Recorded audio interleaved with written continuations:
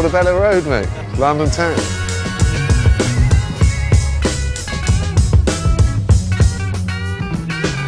This is the Lady of Portobello, which I painted about a year ago.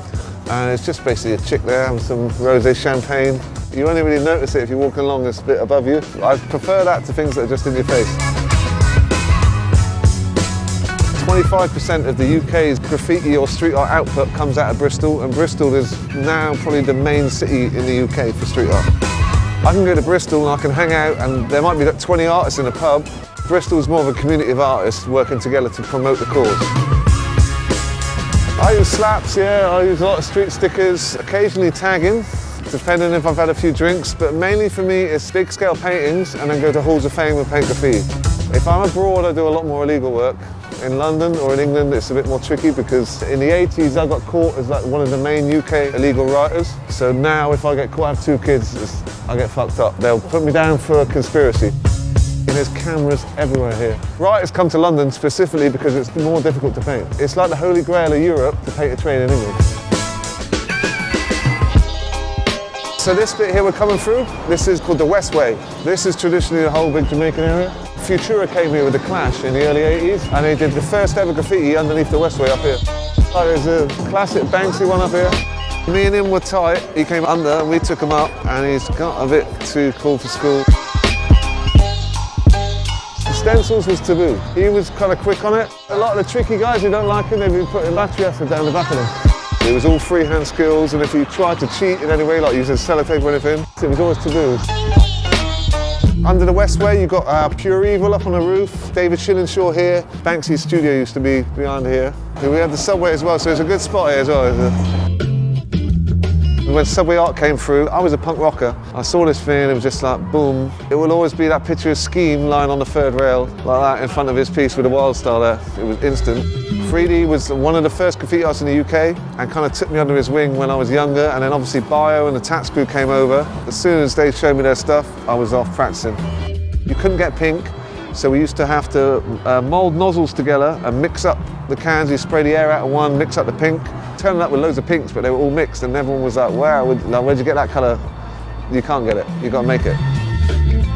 There's a massive friction between the graffiti artist and the street artist. The whole street art thing is quite, I see it, it's a bedroom game. To be a true graffiti artist, you've got to get your ass out there, you've got to get fucking down and gritty because you won't get any respect unless you're out and be seen painting constantly, and you've got to get up, massively up, but up with style. Any graffiti artist cannot deny they would paint illegally. I maybe do more permission walls than I used to do, but that's because they're available.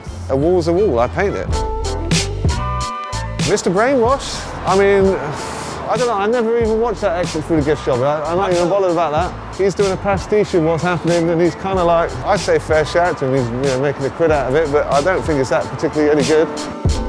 I personally like classic New York wild styles. Some people hide like style behind technical ability. When you can see the letters and see what it says, you know that guy's got funk. So this is Westbourne Park Bridge.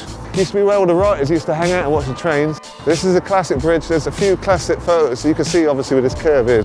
This is Trellick Tower here, yeah? It was called the Tower of Doom because there were so many suicides and people were jumping off it. But now you can't buy a flat up here for love of the money.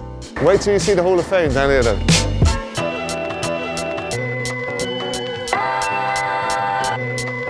So this is Trellick Tower Hall of Fame. This is probably the main West London one at the moment. But it gets dubbed. I mean, there's layers on layers on here. Revoke's painted here. There's painters everywhere. There's probably guys painting right now, actually. There is, in fact. Now watch out. It's fruit. There's some kids just chucking fruit down. They do it quite regularly. It's fun for them. To be honest, I mean, it's lucky it's fruit. And you don't want a glass bottle coming off there. Come and have a look over at these guys. Oh, this is my man, False from Italy. What's up, Gads? You good? Yeah, I'm good. Looks wicked, man.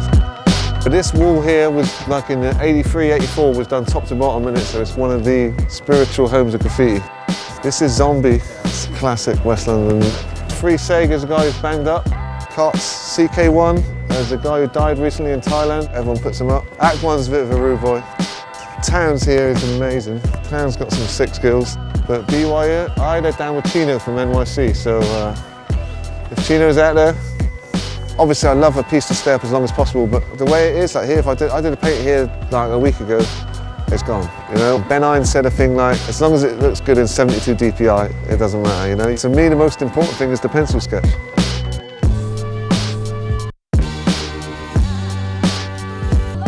So one thing I got to say, yeah, West London, yeah, see the sunset? When that sun sets, I'm setting over Bristol. That's where I come from, so you don't see that in East London. You get the most beautiful sunsets down the train track here.